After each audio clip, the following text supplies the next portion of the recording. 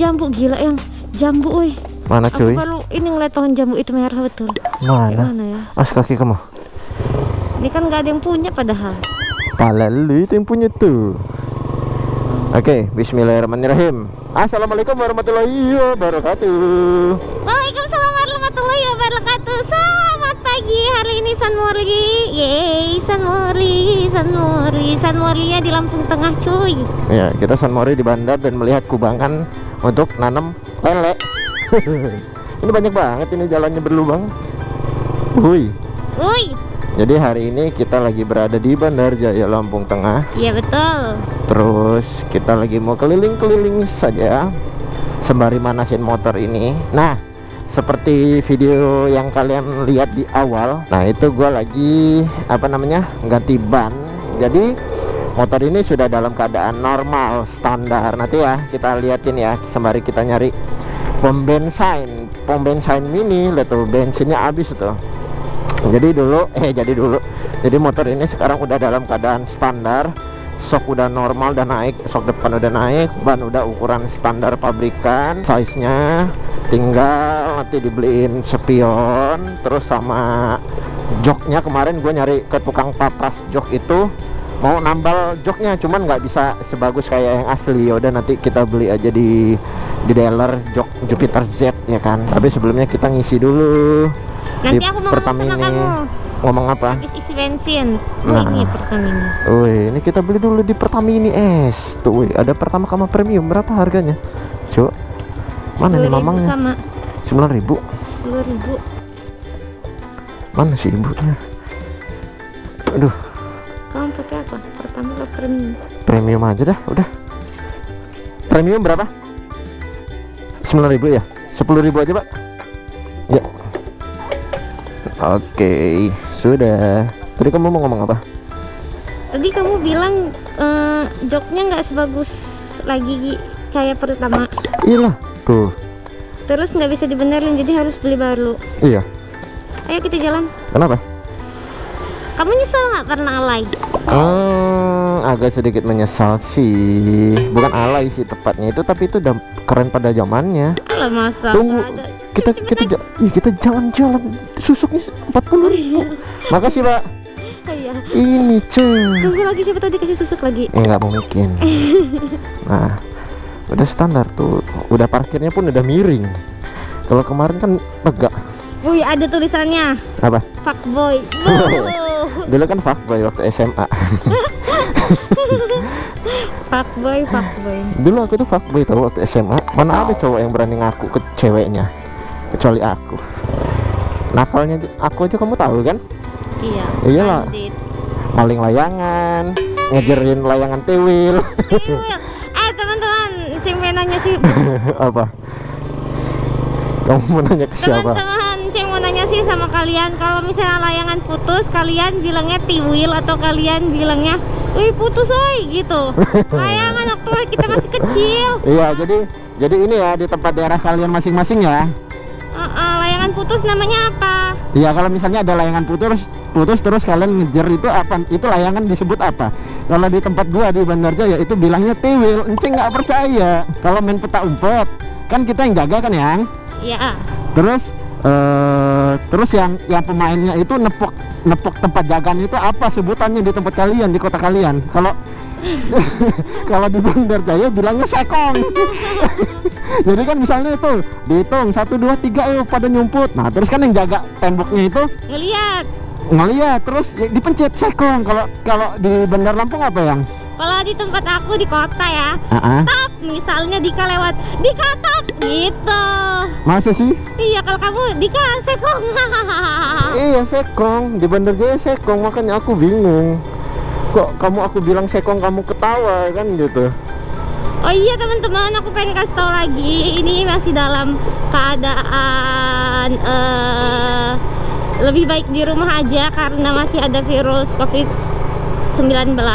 Yeah. Di daerah Bandar Jaya ini pengen ngeliatin, ini juga udah sepi ya yang ya, dan orang-orang lebih aware yang pergi walaupun nggak pakai helm ke ibu itu tetap dia pakai masker, tetap membudayakan tidak pakai helm tapi pada pakai masker. Itu visor kamu tutup nggak? tutup lah. Oke. Jadi buat kalian yang harus keluar rumah dan misalnya terpaksa keluar rumah ya, pakai masker, bawa hand sanitizer jangan lupa gitu. Yang terpaksa lah kayak kami ini juga terpaksa nyari duit loh ini. Lo bener loh ya. Coba gimana nasibnya misalnya driver ojol misalnya ya kan, Iya. supir driver misalnya, driver taksi misalnya kan harus nyari duitnya di jalanan ya, mau gimana lagi ya, harap dimaklumi lah. Kalau nggak kayak gitu nggak keisi perut. Terus juga nih aku pengen kasih tahu ke kalian, kalau misalnya kalian memang lagi nggak sakit sekarang, gunakanlah masker kain. Jadi masker medis kalian, kalau kalian punya, kalian bisa gunain ketika kalian memang lagi nggak fit badannya gitu, Ceuna. Ya bocor ya, kasihan Ya, kasihan. ya Allah keselnya. Boti aja bang sama kita. Oh pala lu. Iya abangnya depan sini ya. Ya rela gua abangnya di tengah, kegencet kamu. Ya tapi kamu nggak ada yang bisa dikegencet deh. Lihat nih jalan Bandar Jaya itu kayak gini boy, banyak lubang isinya lele. Ya Allah, ini Kalau kalian beli pecel lele di Bandar Jaya, ngambilnya dari lubang. ini dari dulu loh, daerah sini loh, di depan toko ini loh, toko semen itu, toko bangunan. Selalu ini dari aku kecil ini, bayangin jalannya nggak pernah dibenerin, mana lah. Kamu waktu kecil segini? Iya, aku waktu kecil segini. Gila ya, muter Bandar Jaya pakai jok yang masih merosot, alay bener kelihatannya. Jadi teman-teman, buat kalian yang baru dibeliin kendaraan sama orang tuanya, bolehlah modif, tapi jangan sampai merugikan. Kayak kita nggak tahu, mungkin kalian merasa bangga 1 tahun ini, 2 tahun ini, tapi 5 tahun ke depan kalian agak menyesal mengeluarkan uang lagi untuk memperbaikinya. Jadi modif boleh, tapi dengan cara yang pintar, jangan kayak Mahardika. Tapi anak seusia aku dulu ya, kalau modif banyak pasti dibikin kecil pun nyampe sekarang.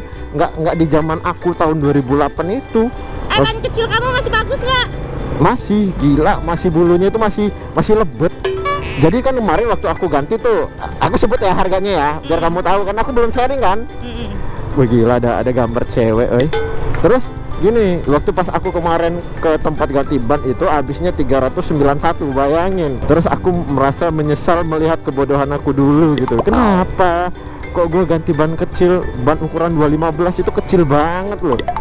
Untung bukan ban 200, kalau 200 malah lebih kecil lagi, itu 215 kan ukurannya kan. Terus pas aku lihat, pas aku angkat, ya Allah, bannya itu masih bagus ya, bulu-bulunya itu, bulu-bulu karetnya itu masih lebat semua. Aku jarang pakai motor itu, ngerti nggak? Iya. Itu masih bagus banget, bulu-bulunya itu masih lebet. Bisa dikasih ke orang nggak? Ya bisa aja dijual lagi, bisa, masih bagus. Seriusan masih bagus. Lalu aku merasa kayak bodoh gitu kan, ya Allah, kenapa sih Mahardika dulu kayak gitu. Malu itu ketika lu naik Versis ya, motor standar segede gaban yang tingginya kayak gitu, terus pindah ke naik Jupiter yang pendek, bannya merosot, ya Allah, ceper bener, kaki bisa geglosor-glosor. Tapi dulu enak kan? Iya dulu cewek sorot. Iya dulu sih keren. Kakak nebeng dong, ayo adik. Tinggal sorot. Tinggal merosot. Nah itu ada yang lebih kecil pakai plat Thailand loh. Buset. Mau aku kejar nggak? Mau aku liatin nggak? Boleh lah kalau kejar. Kalau misalnya udah terlalu kebut, dia kebut bener soalnya dari Thailand itu. Jupiter gua ini mantan racing loh. Ban gua ban standar, bisa ngejar lah. Waduh. Mamang itu elangin gede banget em. Layangan, wih elang. Alang, ke rumah gua ya. Ngapain? Main. Mamang itu dari Thailand kebut amat sih touringnya, kampret. Yang Iya yang. Lo nggak kekejar yang, dia lincah yang. Udah nggak usah dikejar lah ya. Itu dari Thailand loh, bayangin, plat Thailand ada di sini, ban kecil, ban itu lebih kecil daripada ban kemarin aku tahu. Ya kita kejar elang aja yuk. Mengejar elang. Terus ya, kan udah kebiasaan gitu, naik Mio, naik Versis, naik Ereking yang ada spionnya ya. Ini nggak ada spion, gue buta banget sumpah. Tapi zaman dulu waktu SMA kenapa nggak ada spion? Aku itu berani ya, jago ya. Ini aku langsung kayak buta gitu, nggak bisa ngeliat ke belakang. Di belakang ada apa, gue nggak tahu. Tapi zaman dulu kenapa harus dicopot gitu loh? Biar kelihatan racing kali ya. Biar bisa makin turun. Biar kayak sembalap gitu loh. Bagor, wih apa itu? Bandrek dan gorengan. Samping truk ini serem amat sih gua. Jangan jauh-jauh, sumputin di nenek yang gombel nangis loh. Amit-amit. Yang gonceng aku pakai motor ini gimana rasanya? Biasa aja. Jadi kalau gonceng mantan kamu dulu pakai motor ini rasanya luar biasa. Rasanya itu cocok. Gila, luar biasa sekali. Kan merosot-merosot. Gitu. Iya. Kalau gue biasa aja. Kalau kamu nggak merosot. Kalau mantan kamu merosot-merosot. Tapi dulu ini nggak gonceng mantan aja kali, gonceng ciwi-ciwi lain. Jijik amat sih. Dika bareng dong, ayo kan gitu.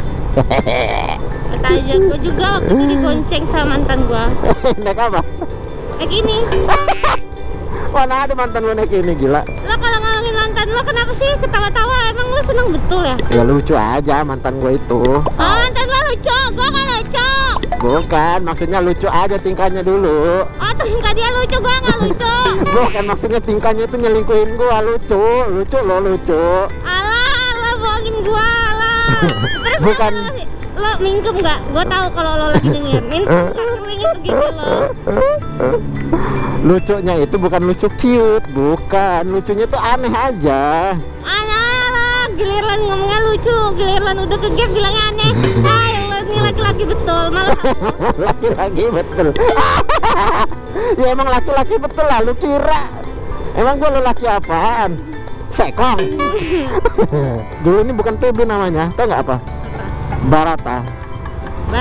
Nah, wih, mobil ini mepet-mepet, Dulu namanya Barata. Jadi Barata itu kalau di Karang ya, itu kayak Ramayana, tempat perbelanjaan baju. Ya Allah, jadi kangen gua Bandar Jaya dalam keadaan dulu. Apa sih mobil ini? Tahu, nih basing-basing. Nah, kena lubang dia kapok. Ayo kita belok kiri aja lah, masuk pasar lah. Aku nggak suka sama mobil itu. Tahu, rese kali. Wih, lo cepet lagi, ceh. Wih, anak kita, wih, lama betul, wih. Lama betul. Anjay, jalannya lubang. Deng pa deng ayo. Deng pa deng. Ayo. Oh, jalan sini masih jelek gini. Ya Allah. Kemana ini pemerintahnya sih? Bupatinya. Ya Allah, ada kolam lele banyak, ceh. Ya Allah. Pak, nggak dilihat apa jalannya ini, Pak? Apa jalan? Ya Allah, ya Allah. Apa jalan ke sini, Pak? Jadi nggak tahu kalau jalanannya sejelek ini. Ini pejabat mana mau naik motor terus keliling-keliling. Ada yang closing, Elah teman-teman. Jadi buat teman-teman jangan lupa pakai masker kain kalau kalian lagi baik-baik aja. Kalau kalian merasa nggak fit boleh pakai masker medis. Terus juga jangan lupa cuci tangan sering-sering, minum air putih yang banyak. Oke teman-teman, mari kita melawan Dika. Wih, apaan Dika kita lawan? Videonya sampai di sini dulu. Jangan lupa follow akun Instagram Mahardika Motovlog dan The Boncengers. Buat kalian yang di rumah jangan lupa nonton video ini. Jangan lupa video ini di like, di komen, di share, dan channel YouTube-nya di subscribe. Terus kasih tahu ke teman kalian ya kalau Enceng itu cantik. Dadah, see you. Sampai jumpa di video berikutnya. Dadah. Foto di sini kali yang mana? Toetnya ke siapa? Kemana? Kan ada kamera aku. Ada di atas kepala kamu itu. Udah ke aku aja dah.